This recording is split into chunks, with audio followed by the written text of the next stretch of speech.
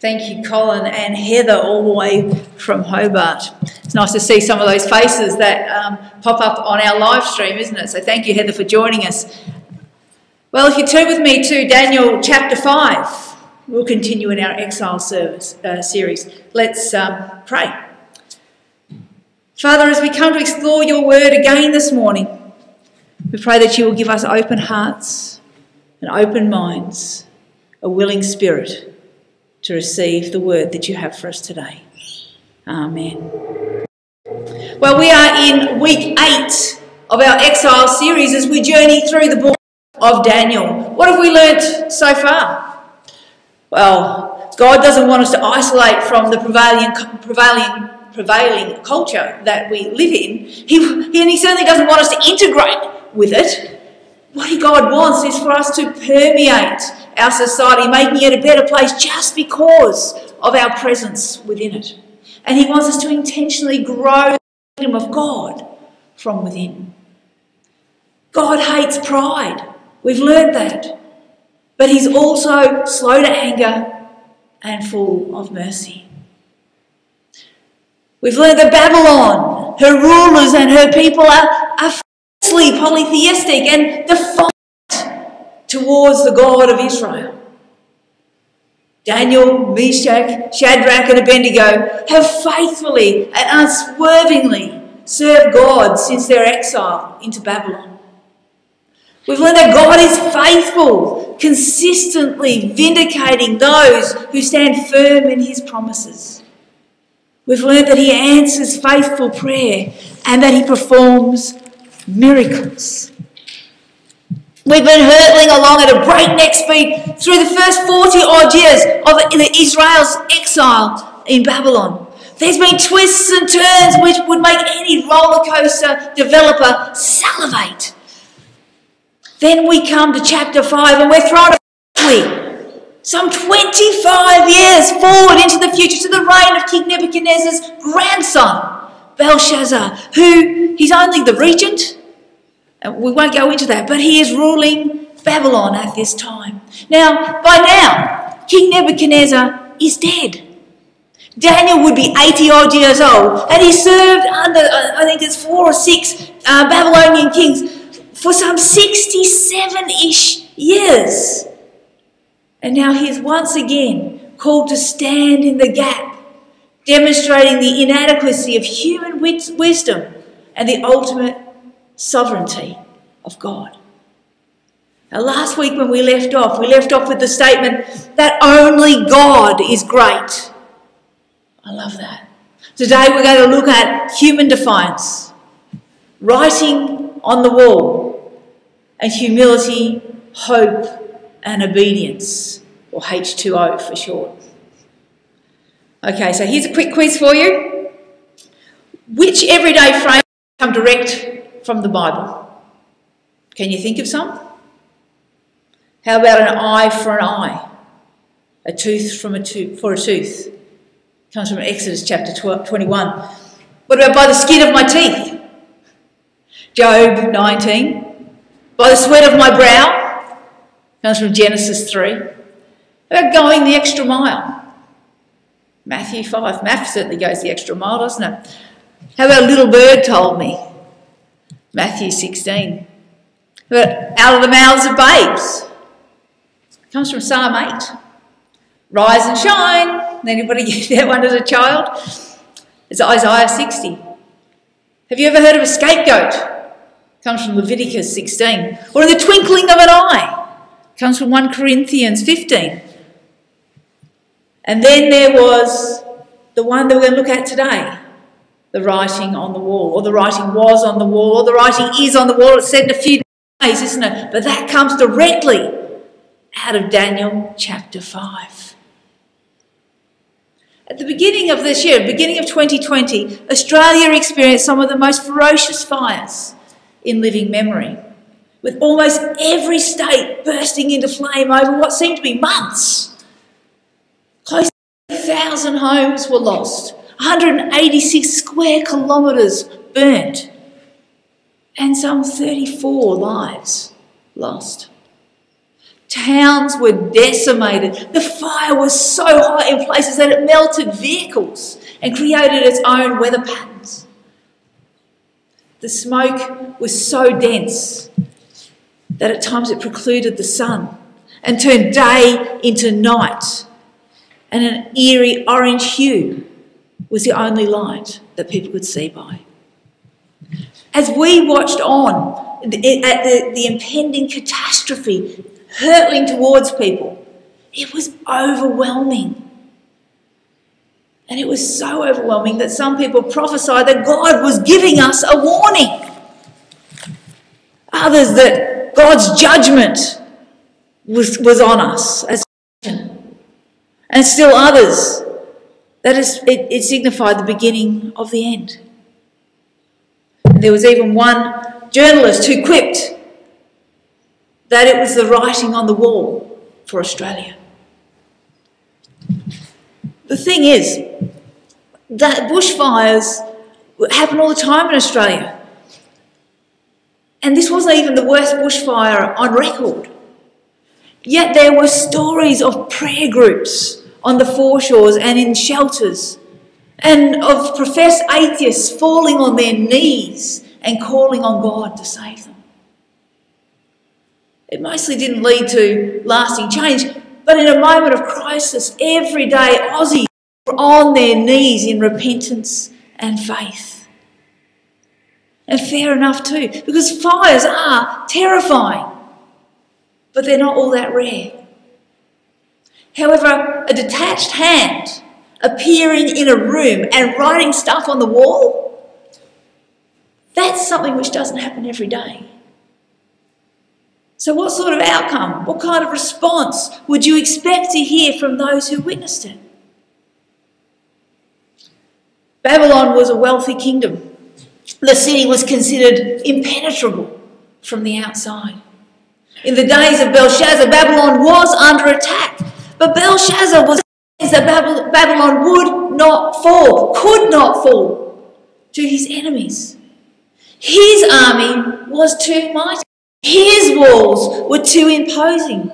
In fact, Belshazzar was so convinced that there was no power which could stand against his nation's might, that instead of leading a prayer vigil, as they did in Malakuta a few months back, Belshazzar throws a party. The alcohol is flowing and the bravado is growing.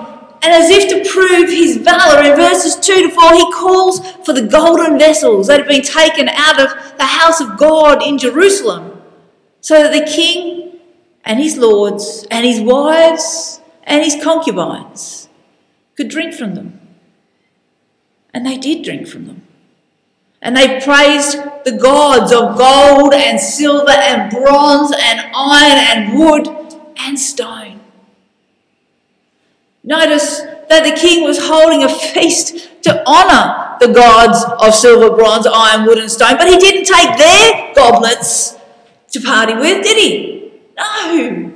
Instead, he deliberately calls for the vessels of gold and silver that came from the temple in Jerusalem. Now, why would he do that? Well, apparently he did it deliberately. In verses 18 to 22, down a little further, Daniel tells us what's going on. He says, in short, this is my paraphrase, that Belshazzar had deliberately mocked the God of Israel because he was ashamed of his grandfather, King Nebuchadnezzar.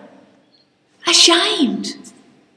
Belshazzar knew all the stories of how God had acted in Babylon. He knew how Nebuchadnezzar had been brought low by the God of Israel. How Nebuchadnezzar had humbled himself before God and found a saving faith. And instead of learning from this, he was embarrassed by it. And now faced with threats on all sides, Belshazzar makes an open declaration that not only does he reject the threat of the Medes and the Persians, but also he rejects the supposed power of the God of Israel. Wow. In his mind, Belshazzar is going to prove Babylon is too strong to be conquered by some foreign king, and that he himself is too powerful to be intimidated by some foreign god. Regardless of what he knew from history, he was defiant. He basically doesn't want to bow down to a God that says he has to change his attitude and his lifestyle. He wants nothing to do with a God who says be humble rather than proud, considerate rather than selfish.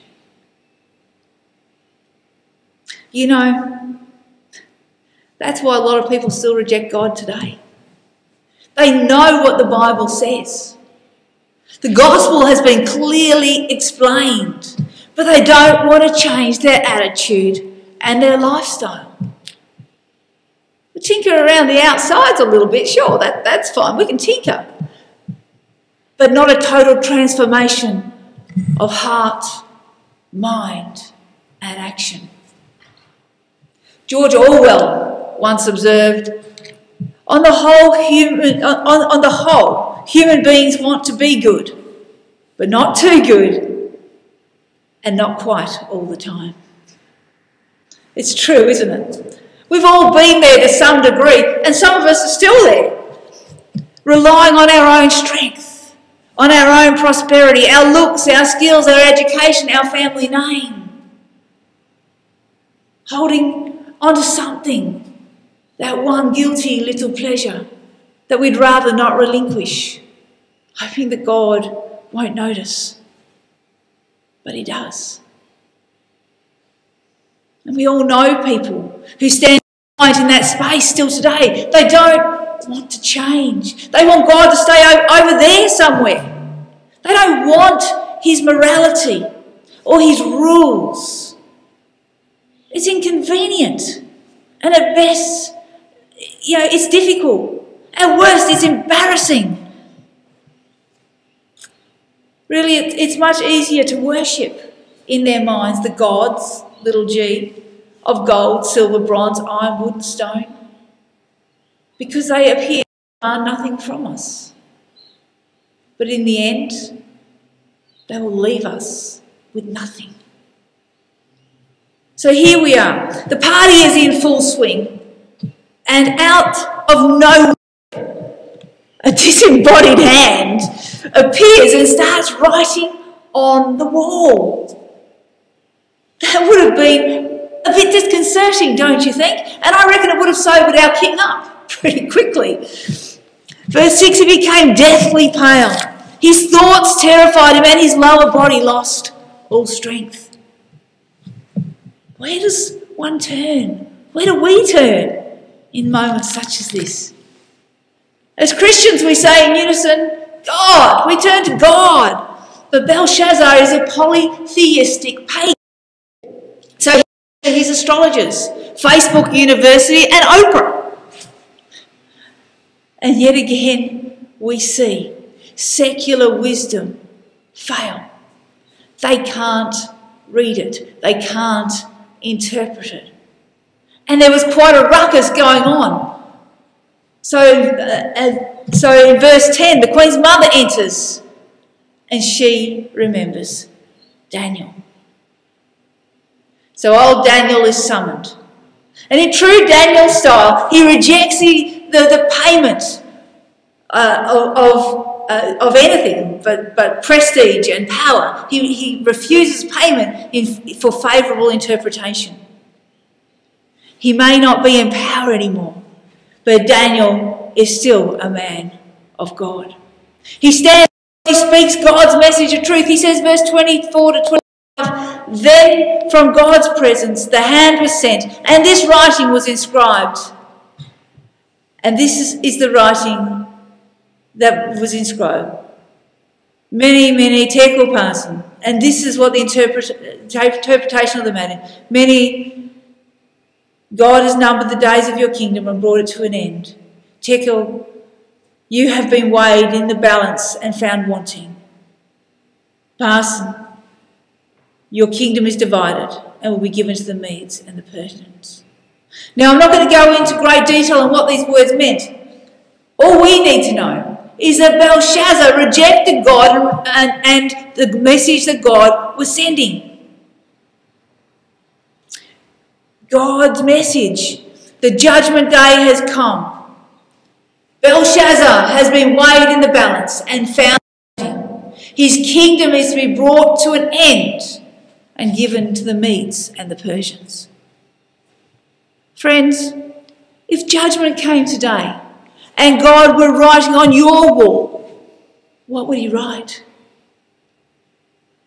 What would he write on mine? Would he write, "Well done, good and faithful servant"? Or would we see similar words to those that Belshazzar saw? How would we respond? Before interpreting the words, Daniel gives Belshazzar a history lesson and basically accuses the king of being dense.